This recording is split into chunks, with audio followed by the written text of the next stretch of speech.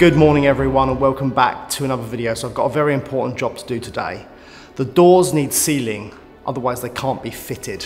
And if they can't be fitted, we can't do the reveal around the doorway and we can't plaster the wall behind me. So it's quite important that I get them done. So we better crack on.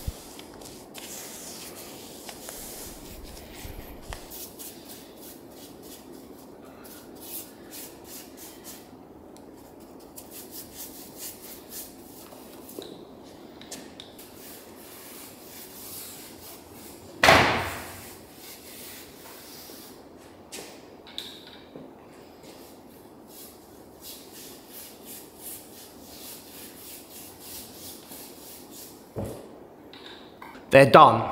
Well, actually they're not done because I need to do a second coat tomorrow, a third coat, and then turn them all over and do the insides.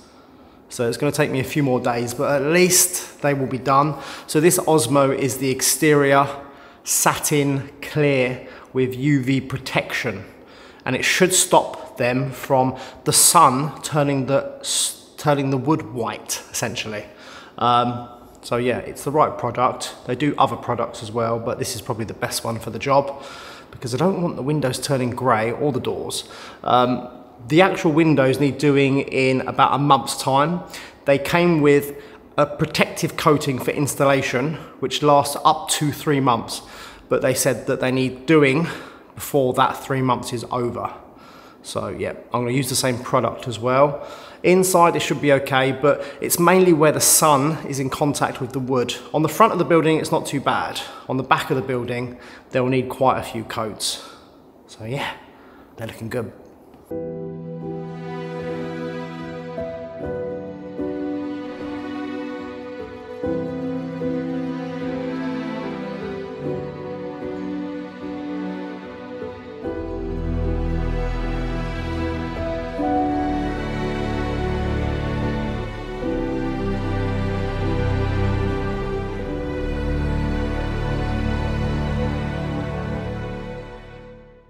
It's Sunday now and the first coat is completely dry, so now I can put on a second coat.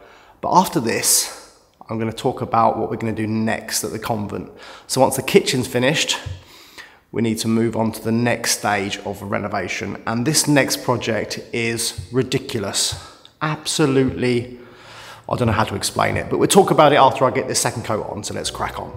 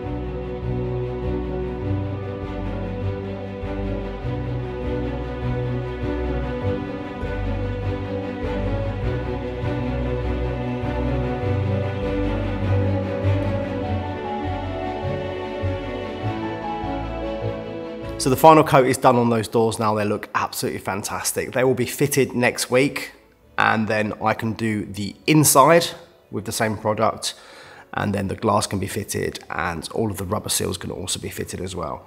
But anyway, I want to talk about what we're doing next year, the next big project at the convent. So the kitchen, it's obviously not finished yet, but it will be in the next month or so, was a big project. But this next one is much bigger and much more ambitious.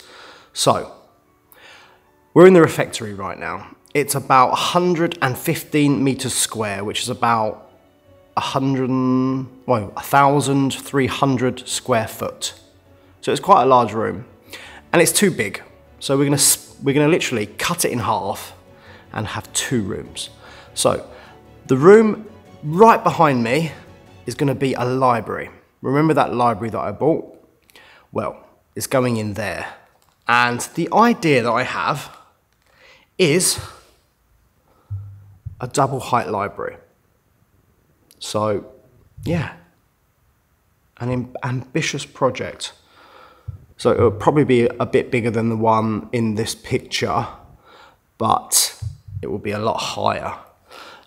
So the first thing that we've got to do is, from next year, is go upstairs, remove the walls, expose the ceiling and all the beams above it. Hopefully they're in good condition. Remove the floor. I think some of it's concrete. And then come downstairs, remove the ceiling in the refectory, remove all the joists and then the main beam, and then we'll essentially have one huge room. I think it will be about 8 or 9 meters high, which is almost the same height as the chapel. And we'll have to build a gallery out of steel using RSJs.